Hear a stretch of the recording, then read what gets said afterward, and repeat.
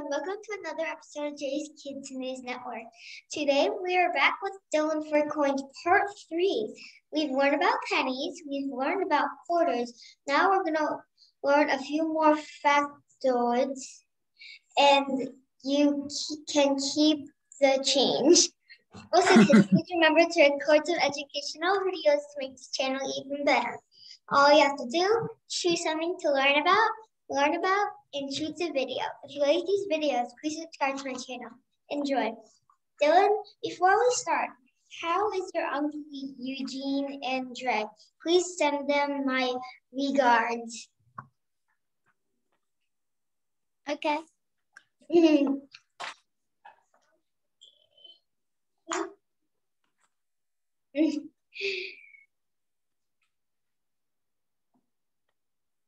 My sources have told me that you finally got some of your collection back from your grandmother. Why was she holding the coins postage? I don't really know. She just kept them there because she had tons of coins there. So she just decided maybe it'd be quicker to keep them there. But yeah. I have them now. But seriously, what are these blue books you have? What did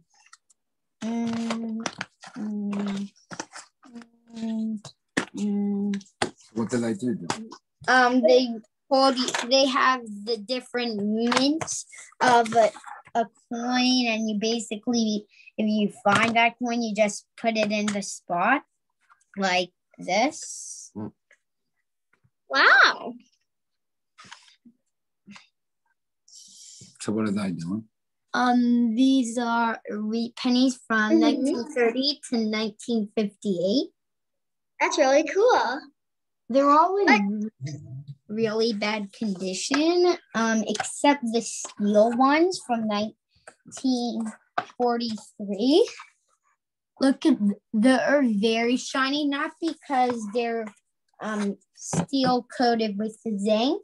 It's I bought them at a coin store for like you can buy ones in very good condition for only a few cents. These are all like mint state.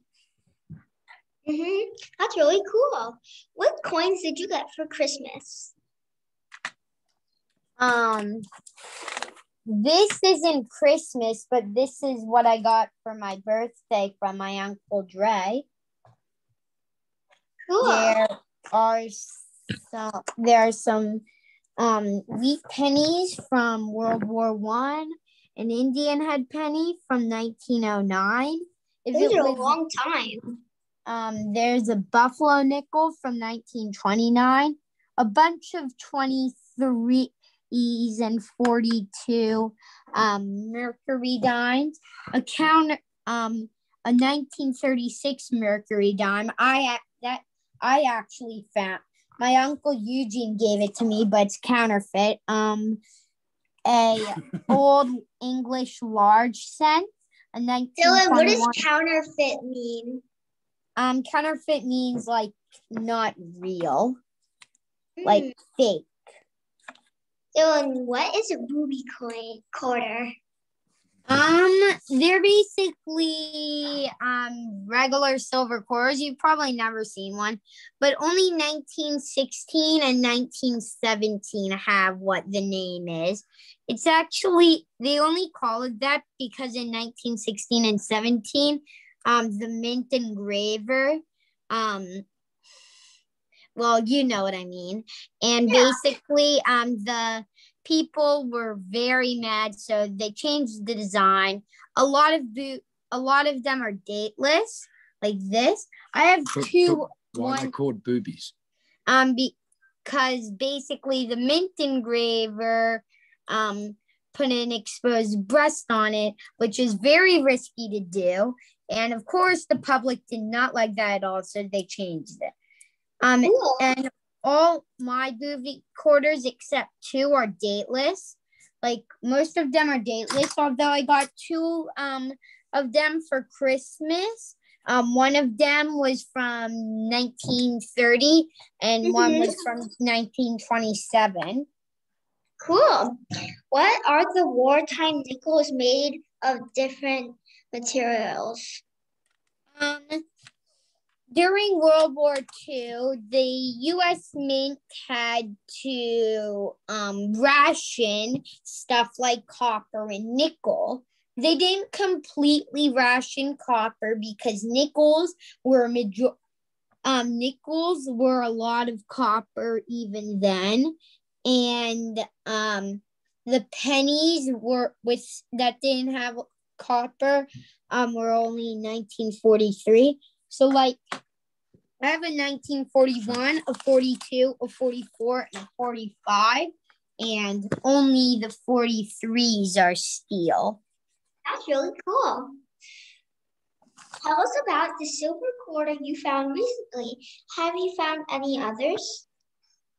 I found a 1963 silver quarter in a roll of quarters recently. And I have a whole I have 2 whole books full of silver quarters. My rarest one is in this book. My oldest is 1934. These always fall out. My oldest is 1934. My youngest is 1964 because that's the last year. And my rarest is the 1940D. They only made 2.8 million. Cool. Tell the audience about uncut bills. First, let me say something. Dylan, in our class, a couple people have uncut bills. So tell the audience about uncut bills. Uncut bills are basically an error when the mint forgets to cut the bills. I have some of them myself. My Uncle Larry gave them to me. I don't know where they are. I think they're lying around somewhere in my house. And yes, a lot of 2 or 3 other people in our class have uncut bills. That's really cool. I heard here you are becoming a regular at some coin shops. Do you want to give them a plug?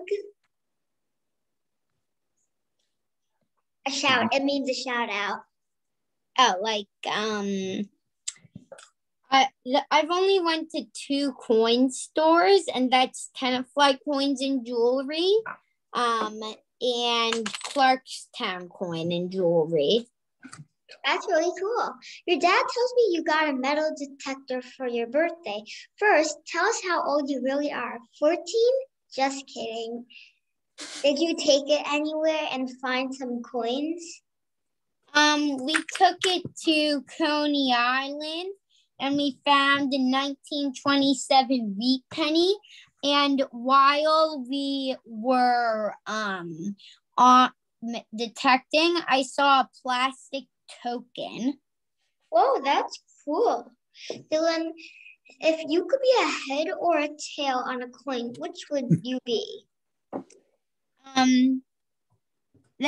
I think heads, because that's usually a better design. And well, some coins would be tails, and also because tails is bad luck. Yeah, I like heads too. Whenever our family does a coin toss, I always pick heads if there's an option to pick it. Are there any coin, Dylan? That's really cool, Dylan. Are there any coins you're into right now? Which is your collection headed? Well, right now I'm trying to get a hold of some slabbed coins and bullion coins, like this Mercury dime, a 1941 Philadelphia mint state 64 reverse and obverse Mercury dime, rated by WNP Rare Coins. Cool. Dylan, as always, I love having you as a guest. Next time, perhaps you can tell us about the Pinwood Derby and new adventures in coin collecting. Also, kids, please remember to record some educational videos to make this channel even better.